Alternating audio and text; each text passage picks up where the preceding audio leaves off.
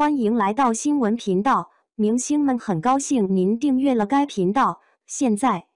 龚俊巴黎之旅热议不断，晒腹肌细节被放大，引得粉丝心疼不已。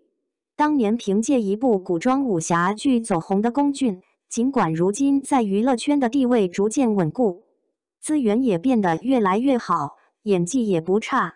但是从狐妖小红娘月红篇播出的市场反响来看，并没有掀起现象级的巨浪，不管是收视还是口碑，与预期也都存在一定差距。好在龚俊多才多艺，凭借与生俱来的搞笑天赋，直接晋级成为真人秀《极限挑战》的常驻嘉宾。身高1.86米的龚俊，同样凭借自身出众的外在条件，赢得了国内外众多时尚品牌方的青睐。前脚刚成为 GXG Fashion 的全球品牌代言人，后脚就受邀参加了巴黎时装周。作为巴黎时装周的常客，龚俊的时装造型和现场路透也引来了全球网友的关注。更令人感叹的是，在巴黎摄影师的镜头下，居然看到了巴黎奥运会神级镜头的影子。不管是抓拍，还是多方位各角度的拍摄，镜头里的龚俊五官都十分立体，眼睛深邃又明亮，即便没有美颜滤镜加持，生图依旧很惊艳。不过比起巴黎时装周上的造型，龚俊工作室不定时放送的碎片则更加夺人眼球。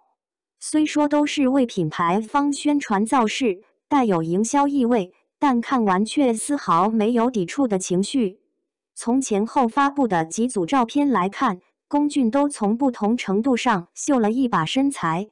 不管是对珠宝的特写，还是全景拍摄，镜头里的龚俊张力十足，眼神体态都拿捏得恰如其分，也难怪网友会评价他是天生的珠宝穿戴圣体。虽说大方的龚俊已经不是第一次秀腹肌了，但是每回看都有亮点，而且怎么看都不会厌。只是与以往令人惊艳的反应不同，龚俊这回晒腹肌却引得不少粉丝心疼不已。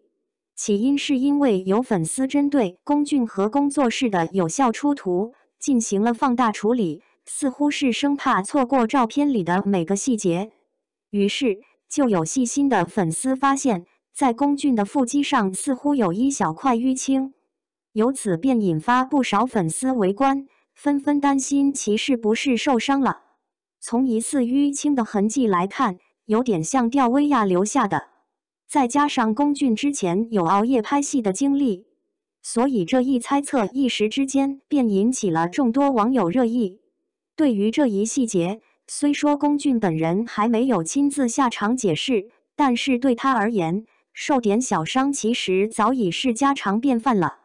从刚入行到后来成名，一路走来，他也未曾喊过苦喊过累，而他还能够在如此紧张和辛苦的工作进程中坚持健身，且多年以来身材都不曾走样，足可见龚俊不止敬业，而且还很自律。